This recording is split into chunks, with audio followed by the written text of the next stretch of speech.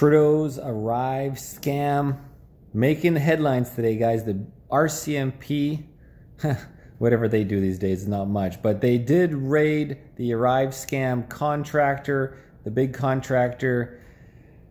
And here we go. And Christian faith was also being questioned in Parliament under oath. I will take it then that we will move on to the next series of questions. The Honourable Member from Leeds, Grenville, Thousand Islands and Rideau Lakes.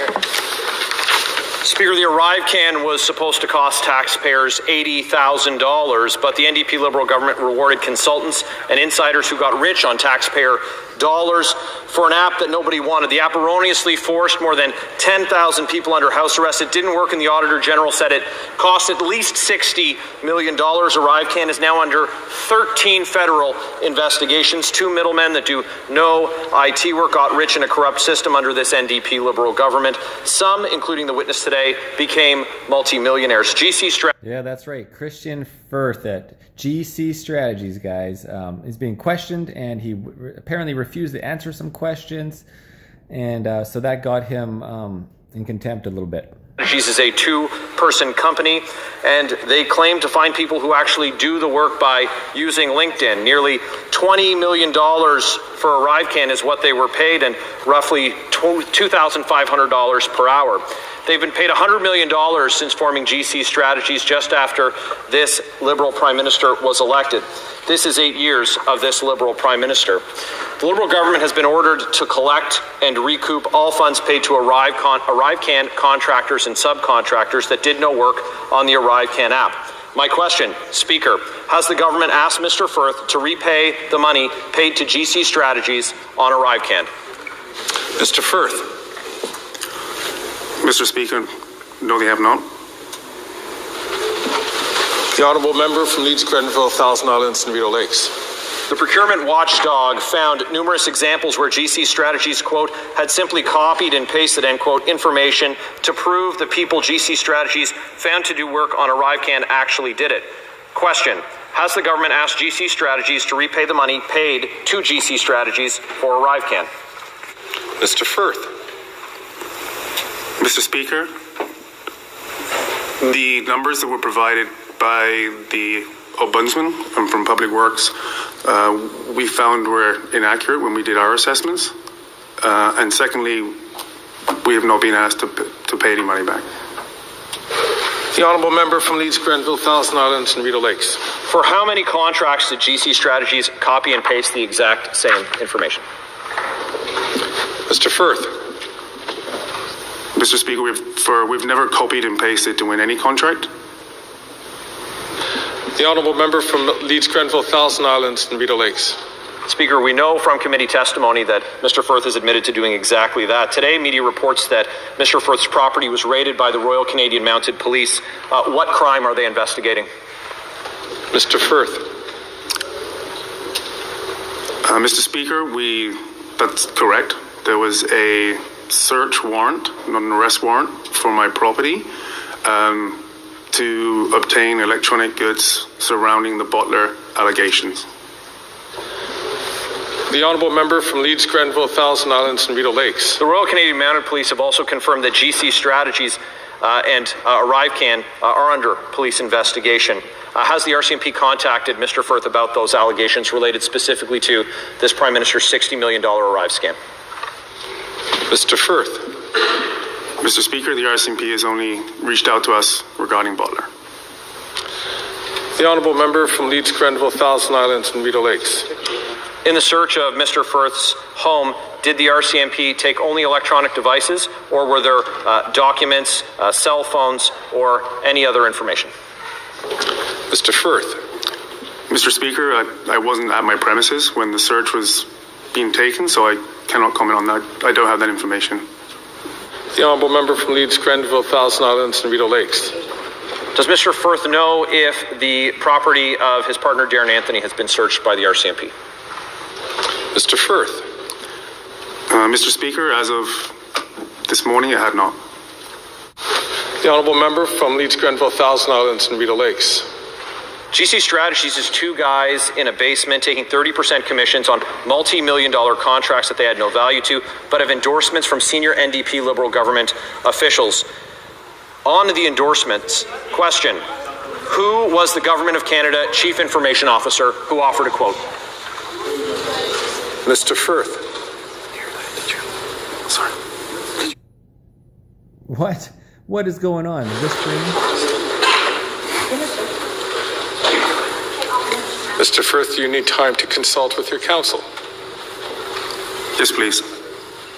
Let's The clock is stopped. Let's see what's going on here.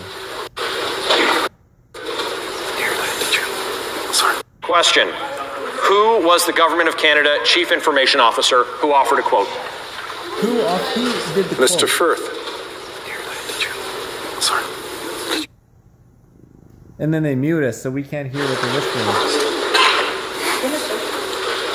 On to the endorsements. Question. Who was the Government of Canada Chief Information Officer who offered a quote? Who offered a quote? Mr. Firth. Sorry. He said you're allowed to something. Mr. Firth, you need time to consult with your counsel. Oopsies. Mr. Firth, you need time to consult with your counsel. Yes, please. The clock is stopped.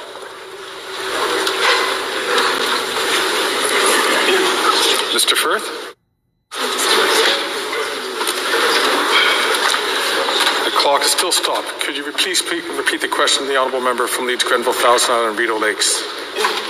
Speaker, GC Strategies is two guys in a basement taking 30% commissions on multi-million-dollar contracts that they had no value to, but have endorsements from senior NDP Liberal government officials. Point of order. The Honourable Member from New Westminster Burnaby is rising on his feet. Yeah, thank you very much, Mr. Speaker. I would appreciate the official opposition to approach this with some dignity. There is no NDP Liberal government. So I would expect that he would ask his questions in the appropriate form, please, through you, Mr. Speaker. I thank the Honourable Member from New Westminster Burnaby. Indeed, that is the case. I will ask the Honourable Member if he could just reframe his question. It's a pertinent question as it is. The Honourable Member from Leeds, Grenville, Thousand Island, Rideau Lakes.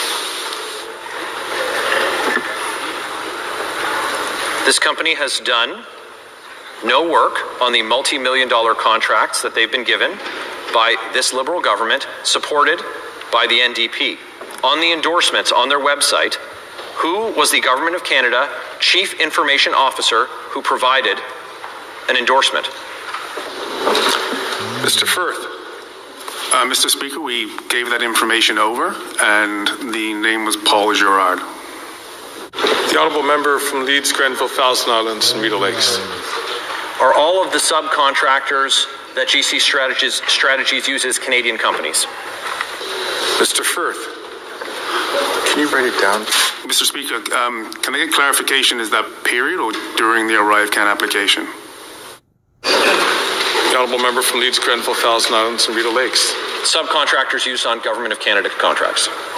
Mr. Firth.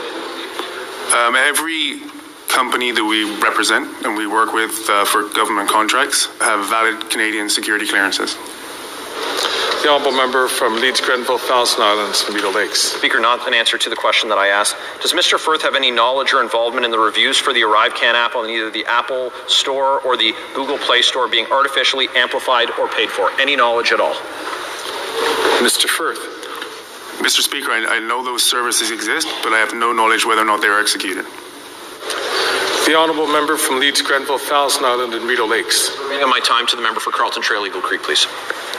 The Honourable Member from Carlton Trail, Eagle Creek has... What? Holy crap. I now ask the Sergeant at Arms to admit Mr. Firth at the bar of the House. Oh, look at that. Look at that. What is that?